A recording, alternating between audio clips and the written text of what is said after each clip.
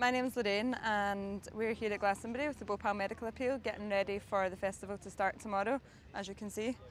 I just spent 6 months in Bhopal and got back about 2 weeks ago.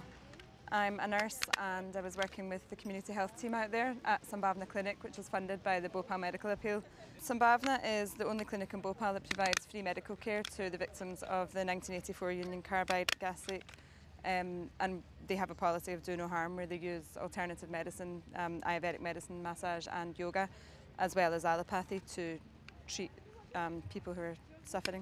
So it took us 2 days to get here, but we finally arrived after a lot of organisation and preparation. The weather's been a bit changeable. Seems like it's working on our side though. When we first got here, the sun came out for a window for a couple of hours and let us put up the tents.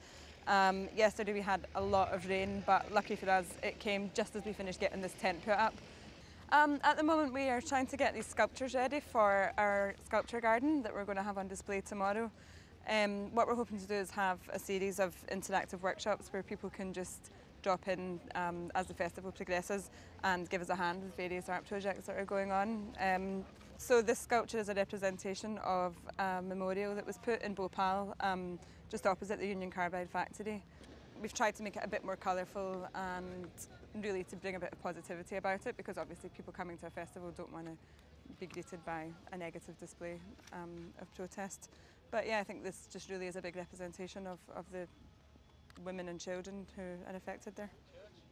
I think the biggest thing that we want to do is get our presence felt across the whole festival. So as well as being based here in the Leftfield, we have a team of 80 litter pickers who are out across the festival site collecting and recycling the massive amounts of waste that's generated throughout the festival.